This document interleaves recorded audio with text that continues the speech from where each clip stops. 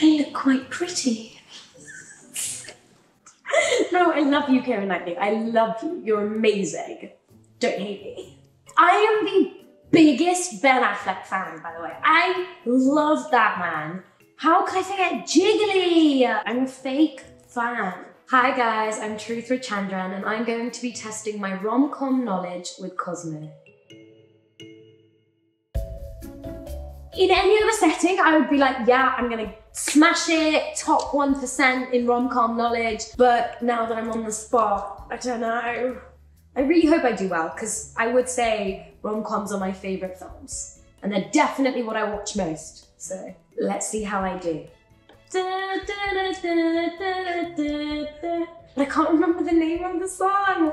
And it was like a TikTok trend. You're So Vain. You're So Vain. Okay, so there was one where he was a villain and she was in it.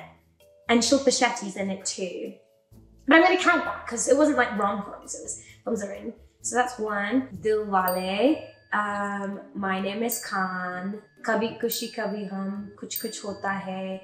They've been in one recently, but I can't remember the name, with Varun Dhawan as well. It doesn't count if Kajol makes like a cameo. I'm gonna say it doesn't count if they make a cameo in each other's movies. Because she's in the song for Om Shanti Om, so, but she's just in the song. I do so badly. Ugh. Men and women can never be friends. Because one of them will like the other. My favorite rom-com is When Harry Met Sally, because I think the writing is so sharp and so good.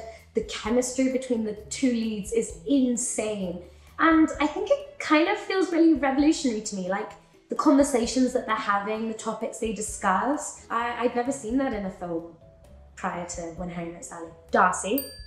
What's Hugh Grant's character's name? All I can think of is Fitzherbert, but that's obviously not Hugh Grant. Oh my goodness, I'm blanking on this film. What's his name in it? William? Oh my god, it's Daniel Cleaver! Oh, I got it wrong. Oh my god, of course it's Daniel Cleaver! He's so good in that. He's so good in that. So my favorite line delivery of Daniel Cleaver's, it was actually improv. On Hugh Grant's part, which is when they're like making out and she's obviously got the Spanx on underneath, and it was a big debate about whether to wear the sexy undies or the Spanx. And you know, he's lifting up her dress and he sees it. And yeah, the line delivery in that scene is amazing. She's a professor of economics at Columbia. Got that one. Oh no, it's Columbia. I think it's Columbia. The guy, I don't remember the names, but the guy who was her older sister's boyfriend, he was really sweet. I wish we saw more of him. Noah's character, which I can't remember the name, but you know, her boyfriend for most of it. The beautiful boy that like is a musician, and they like meet again in the old people's home where they both volunteer.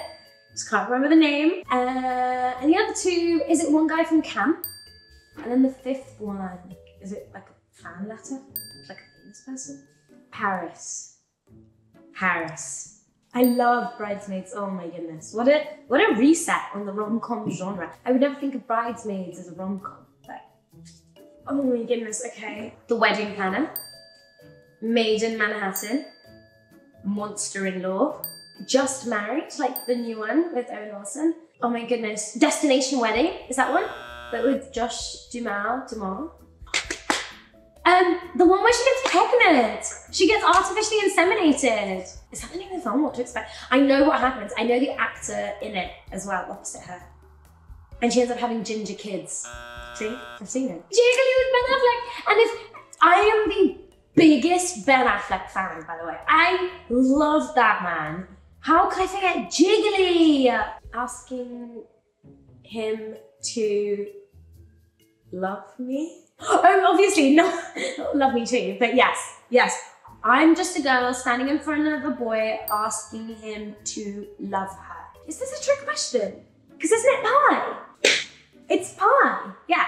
Rhubarb, apple, pumpkin, cherry, apple. Oh my god, banoffee pie. Yeah, I love Keira Knightley, but I hate her character in Love Actually. For many reasons, but especially in that scene for that stupid hat and the banoffee. Actually, no, I like banoffee pie. I'm just being bitter because I didn't get it right. I look quite pretty. No, I love you, Keira Knightley. I love you. You're amazing. Don't hate me. So I've only seen 500 Days of Summer once, as opposed to like 300 times I've seen When Harry Met Sally. It's sort of in the back of my head, I'm thinking like a music shop, but a pet shop also feels like very romantic. A bookshop, oh my God, a bookshop is like the classic rom-com meet cute hangout, right? I was never gonna hear that. Oh my God, I don't know.